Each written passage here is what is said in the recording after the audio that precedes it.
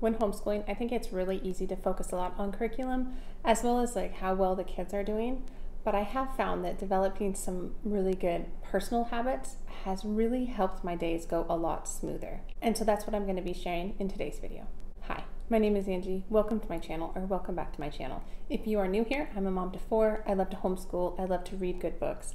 And I love to share both of those things on this channel. So if you also like those things, please consider subscribing. Okay. So today's video is going to be a little more of a chatty video, maybe kind of a heart-to-heart, where I just share a little bit more of what works for me. And specifically, I want to talk about 5 different things that I am working on that help my homeschool day go smoother. And actually, looking at my list, it looks like there are 3 habits that are more action-based and 2 habits that seem to be a bit more like attitude-based. So let's hop in with some of these action-based habits. First, go to bed early. So it depends on your personality type. I do really well if I go to bed early, mainly because I am a happier, more patient, less angry mom if I do that.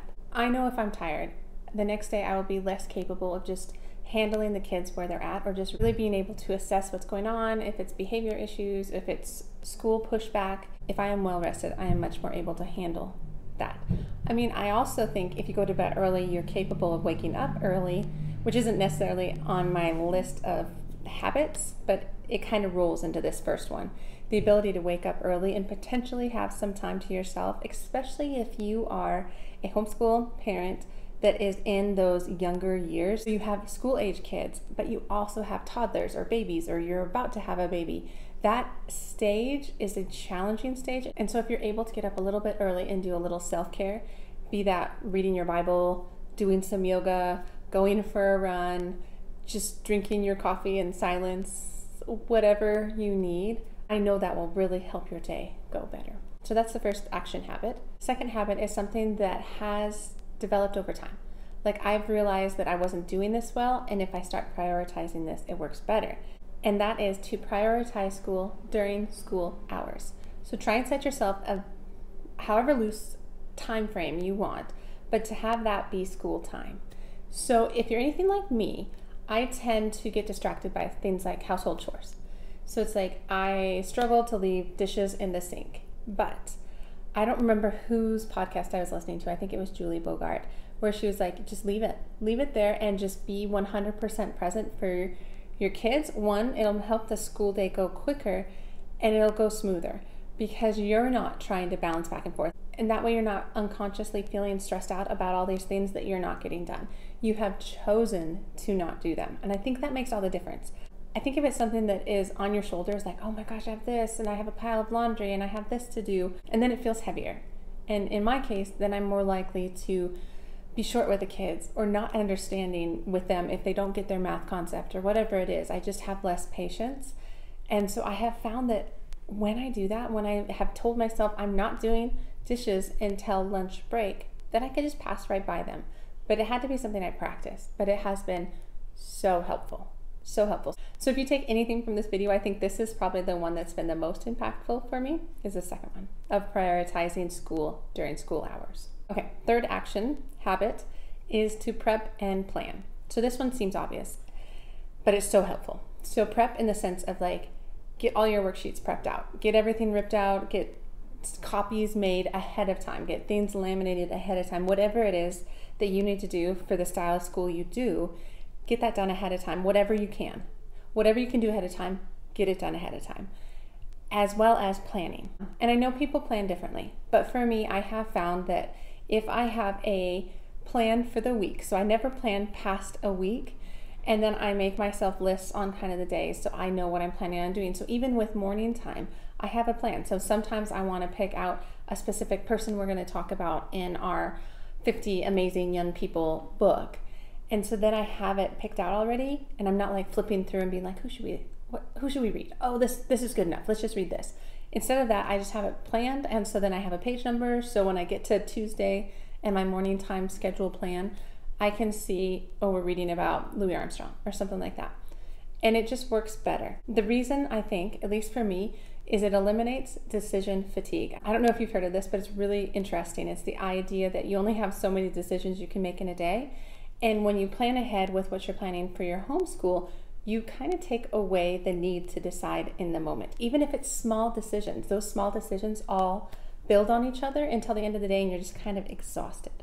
And so I have found that planning really helps eliminate decision fatigue. And then I could just be like, mindlessly almost look at my list and be like, this is what we're doing. And then I just do it, check it off, and it feels better.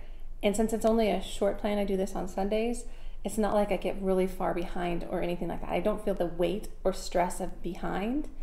I just have a list that I can follow without making a ton of decisions. I hope that makes sense. But it's been a habit that has been so helpful for me and for my mental state. And then, like I said, these last two are more attitude habits. And the first one is to have kind of a long-term perspective with your homeschool. I don't know if this will land with anybody, but for me, sometimes I get very wrapped up in the moment, like especially if you're doing something that is challenging for the kids, such as learning how to read or math. And sometimes it feels like, man, we're not making any progress. He's really not getting it. I'm doing a terrible job. I should just chuck this curriculum and get a different curriculum. But I think if I'm able to check myself and be like, okay, let's look back over the last 3 months or whatever. Have we made progress? Yes. And then to sometimes realize that I don't know exactly how fast things are supposed to happen. I don't really have proper expectations for my understanding of childhood development and learning to read and knowing that every kid is different. And so I feel like having that perspective that they will learn to read. And if they're a fast kid, that's great. If they're a slow kid, that's great too. It really doesn't matter. And in my case, as long as I'm consistent and have a long-term perspective, I have a lot more love and a lot more patience in the process, and I'm not frustrated or exasperated because I don't know what expectations are good in this situation, if that makes sense. I hope that makes sense. So really having a long-term perspective helps me relax, and it makes the process so much more fun, so much less anxious than I can sometimes find myself if I don't think ahead about these things.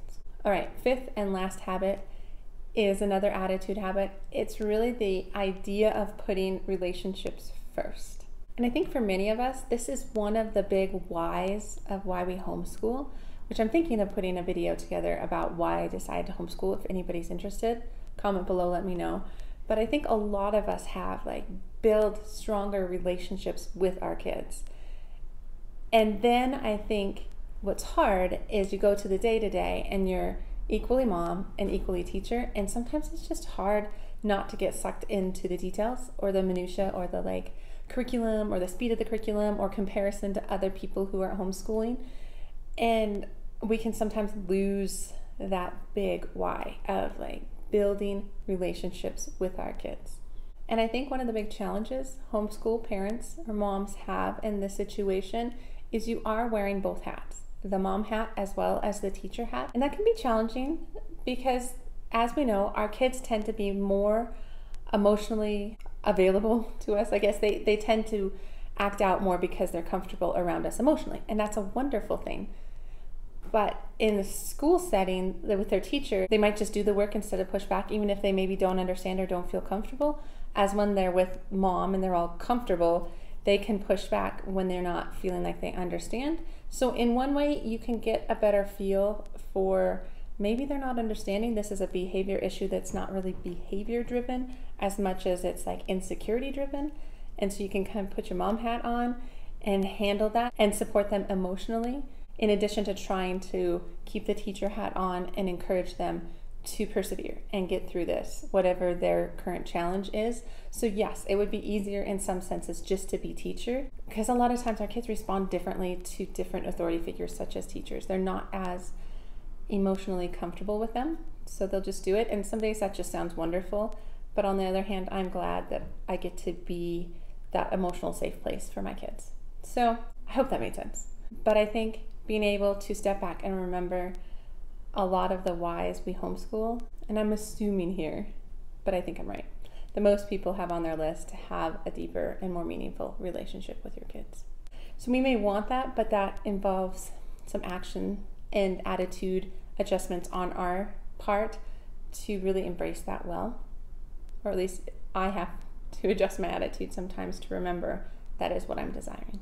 So I realize this is a little different of a video than I usually make. It's definitely more chatty. I had nothing to show you, but I hope it was helpful. I hope that you can embrace some of these habits and see how they can really enhance your homeschool day, make it smoother, make it more successful, make it feel more meaningful.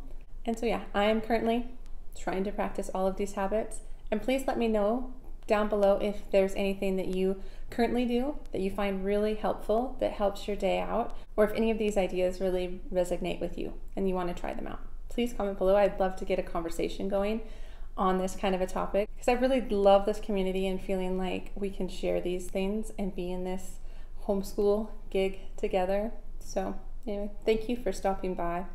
And if you like the video, please consider giving it a thumbs up, subscribing to the channel if you aren't already subscribed, and if you like this kind of content. And that is what I have. So have a wonderful day, and I will see you again in the next homeschooling video. All right, take care. Bye.